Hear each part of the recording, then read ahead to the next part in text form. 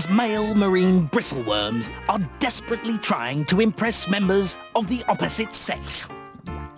A male goes to great lengths to attract a female in a series of complicated dance routines, which look like a cross between some kind of erotic showpiece and an act of extreme contortion.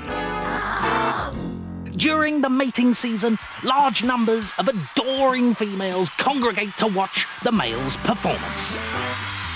The sheer excitement of his masculine display drives his female audience into a wild, uncontrollable frenzy.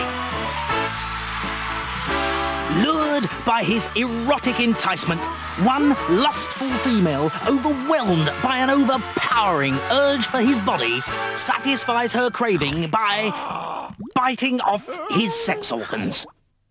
She will become pregnant as the sperm travels through her body.